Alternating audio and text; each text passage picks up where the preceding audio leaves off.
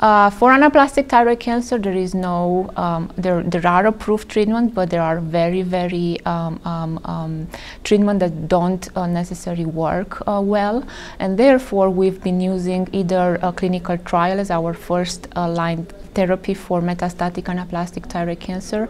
Right now we are hoping that targeted therapy will be the next approach for treatment of anaplastic thyroid cancer, but also the combination of targeted therapy with immunotherapy may be the what's going to provide a prolonged responses rate and overall survival time.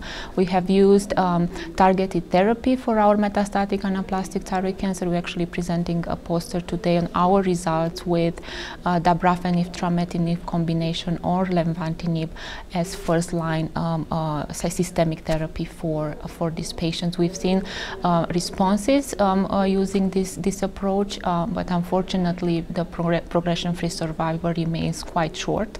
We are hoping that by adding immunotherapy to targeted therapy, progression-free survival, even overall survival, may be improved.